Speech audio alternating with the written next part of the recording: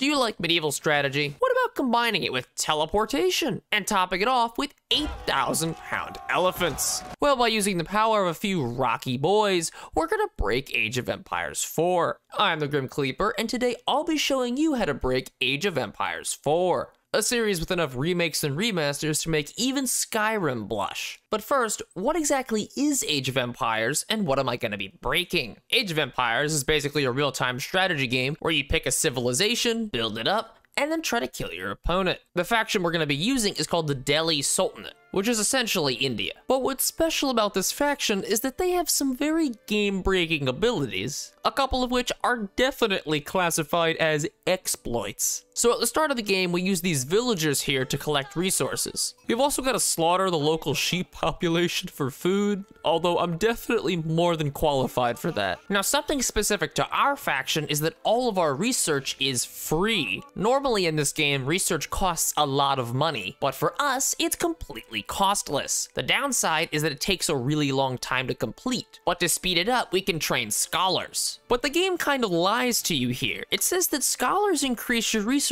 rate by 12.5%, when in reality, that's just a lie. Now, the game's math is just wrong. It increases it by a lot higher than that, meaning that the fact that all of our technology is free is even more overpowered. Now, one of the main parts of Age of Empires is that you advance through ages. As you move up in ages, you get better and better technology. To move up in an age, you have to spend a crap load of money on a landmark, which does special things. The landmark that we're gonna build gives us scholars for even cheaper. Now, because we obviously don't want to die, we built these production buildings here to get out archers. But here's where one of those interesting little details about our faction come in. Our villagers here are the ones who build all of our buildings. Specifically, they can build walls. But unique to our faction, our soldiers can also build walls. At the start of the game, it's only these crappy palisade walls, which don't really do very much. But as we get later, you're gonna see exactly why this is a little broken. So we got our first group of enemies, and I can just flex my RimWorld kiting skills here by using the advanced tactic of walking backwards that the AI has yet to master. Now here's where this whole building thing actually gets pretty useful. We can come over here and capture this sacred site, which gives us free money. But with the fact that our infantry can all build structures, we could just immediately surround it in walls. Also, look at how fast these walls build.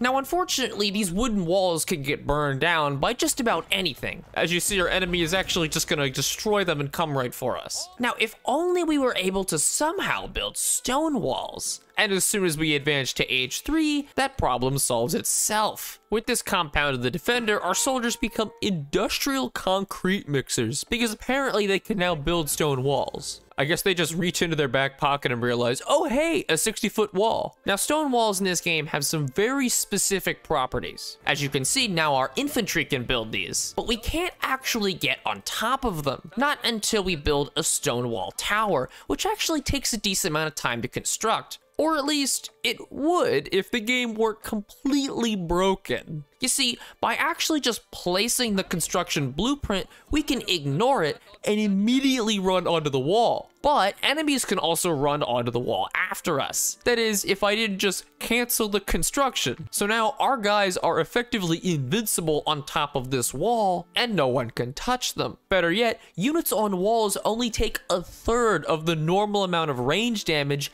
and get a bonus to their range. And if we ever want to get off the wall, we just put the blueprint back and then walk down. Well, okay, so what? Your soldiers can build walls and they can stand on top of them. Nothing special, right? Well, wrong. That's where things go from really silly to extremely stupid. So I built this wall over here in the middle of the map, and okay, and this is actually a really good example, and congratulations, the enemy can't actually do anything. They're just gonna stand here and run around until we just keep shooting them. And the moment that we want to come down from the wall, I can just put the tower back and we leave. The thing is, why would I ever leave the wall? Because as it turns out, you can actually build more wall from on top of the wall. So I could just stand here with my archers and slowly snake towards my opponent's base. and there's nothing they can do about it. Ah, yes, as you can see, the enemy's running into the wall, and unsurprisingly, they're pretty confused. Yeah, I would be too. As you can see, the enemy's trying to outrange us here, but the problem is, because our units have more range and take 66% less damage on walls,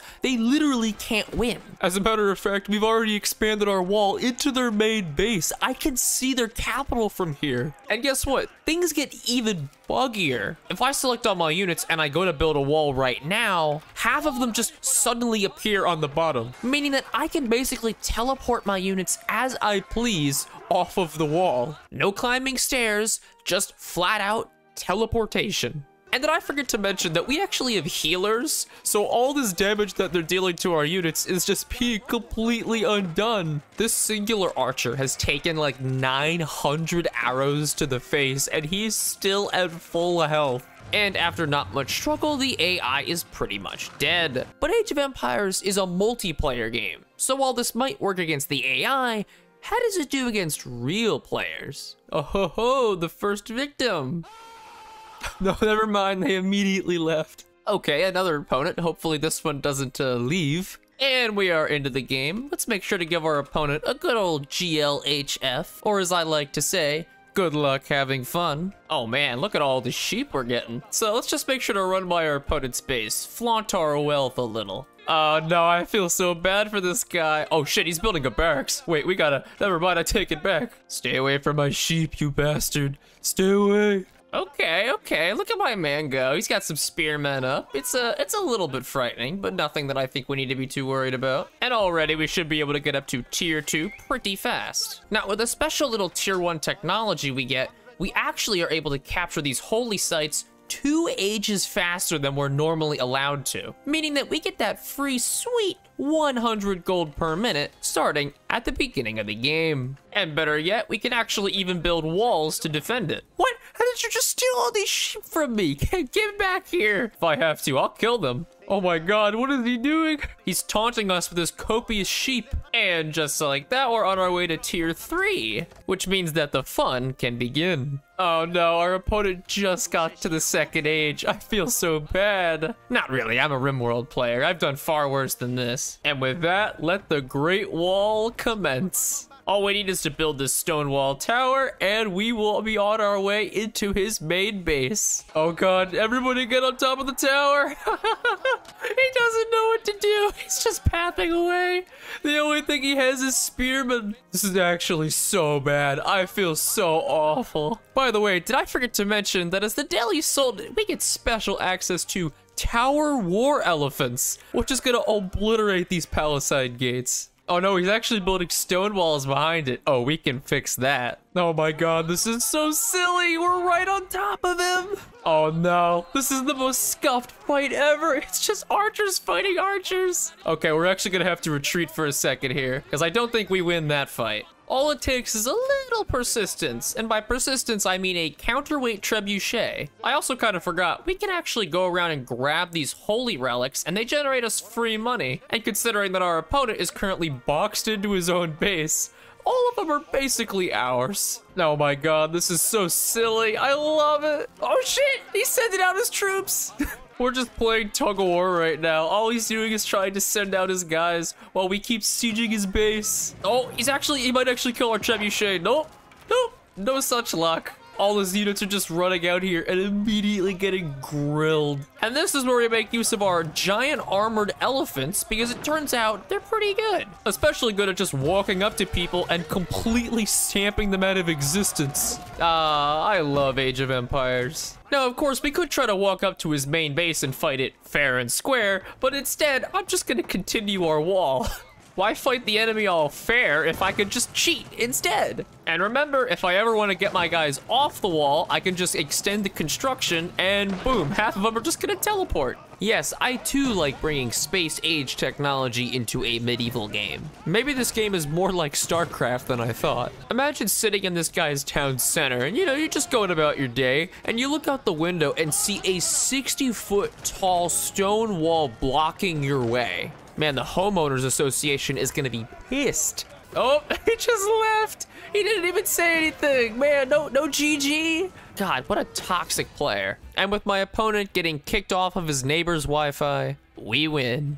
Now, I'm an aggressively mediocre RTS player, so my ability to do this is probably not that good. But for those of you who are, feel free to share any weird Age of Empires 4 exploits you might have come across. Otherwise, if you enjoyed the video, don't forget to guillotine the like button and subscribe to the channel by accusing a local widow of witchcraft. Thanks for watching. See ya.